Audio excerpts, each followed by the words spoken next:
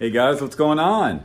So this is another video I didn't think I'd be making for you guys. I keep trying to plan other fun things like my car entertainment system with my BMWs in there, how I use my vinyl over here. But every time I get a new tweak or do something on my system, I obviously want to share it with you guys and share my knowledge and my input and let you guys go out and try it for yourself. And you always give me great feedback. I really enjoy it. So if something works for me and I hear it works for you, it's nice to have that, you know, reassurance that it's not quote unquote snake oil, right? So my video today is about ceramic fuses.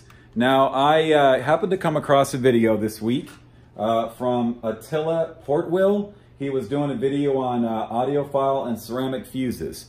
And I really liked what he had to say. So I went and also found a Paul McGowan video with PS Audio. And as you can tell, I have a couple PS Audio pieces there, so I like Paul. I met him a few years at CES. He's a really nice guy. Well, he was talking about ceramic fuses and how he puts them in some of his audio equipment from the factory, that he doesn't know why. And you can check out that video of his, but he doesn't know why, but it absolutely does make a difference. And from the factory, they use ceramic fuses.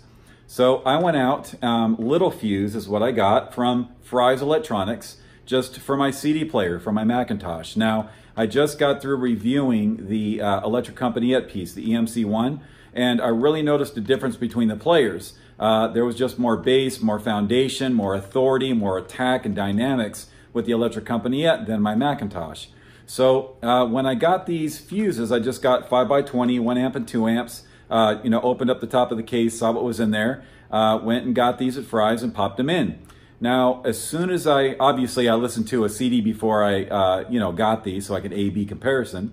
And when I played the first song, it sounded like it always does. When I put these in, immediately what stood out for me is the piano keys. There was more layers or textures, just the tone sounded better. It was a deeper view or, you know, hearing into the song.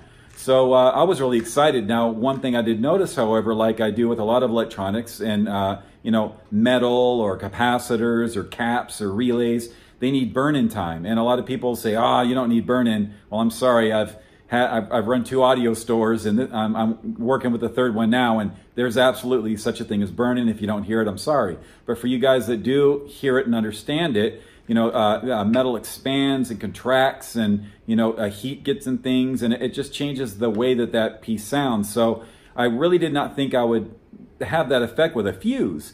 Now, what I think is happening here and why I heard a difference, and I'm going to go on what I heard, it just wasn't the piano keys.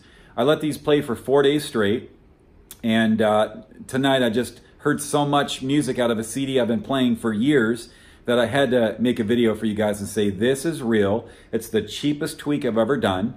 I've got a $1,500 power cord on my Mcintosh. I've got a $500 worth of still points. I've got $1,000 interconnects. All of those have made a huge difference from the piece just coming out of the box with a stock cord and the rubber feet. So when I put these in, I really didn't think I would hear that much of a difference, but I have. So the dynamics from the Electric Companyette, that foundation, that authority, it's in this player now from fuses. For $5 I paid for these for ceramic fuses. So what I believe is happening is you've got all of that power from, you know, whether it's an amp or a preamp or whatever you're using, all that power, especially if you have a toroidal transformer, you know, a large power supply, you've got a little bitty piece of thin metal that's going through that. So the housing, okay, that's all I can say is making the difference in my opinion. The housing of a glass, you know, a glass housing is going to vibrate. Okay, it's very thin, it's very brittle. Have you ever set your electronic components on a metal shelf? You guys know what I mean.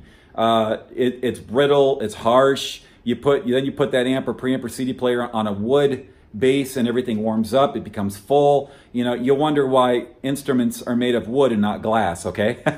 So the resonance is very pleasing with wood. Well, with glass, I believe what was happening is that the vibrations or the heat or whatever was going through that fuse was vibrating that piece of element, and it was causing distortion.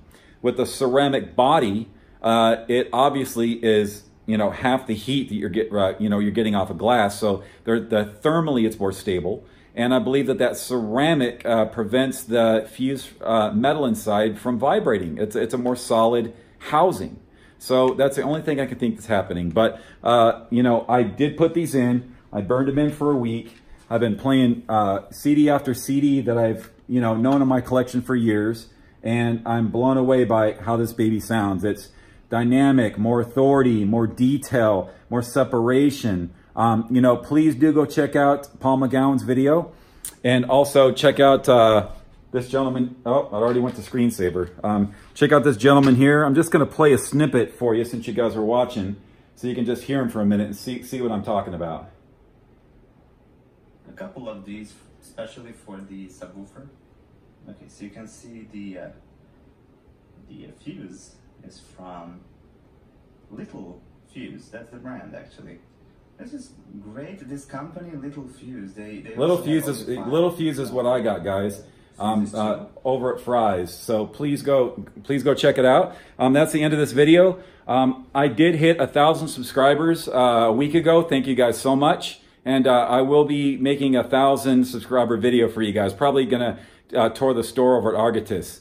There is a store in Riverside, California opening, and there is a store here. That's why it's taken longer to open. We're opening 2 stores, and I will be doing sales and consulting for them still. So hang tight. I'm looking to get a couple more pieces in here to review for you guys from the store. So with that, I will talk to you guys very shortly, and enjoy the fuse upgrade. Let me know what you guys think. Take care.